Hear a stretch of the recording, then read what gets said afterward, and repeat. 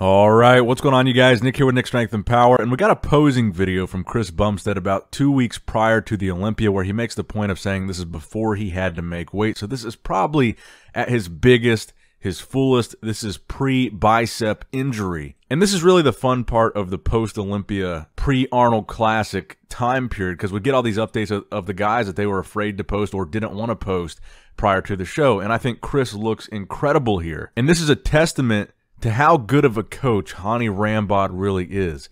How good, how much bigger, how much improved he brought Chris in really is remarkable. And I think on stage we saw the best version of Chris we'd ever seen, again, outside of that bicep injury. But I really think Chris is one of the biggest and best classic physique athletes we are ever going to see in our lifetimes. This is as close to a modern day Arnold as it gets. Like and subscribe for more videos like this.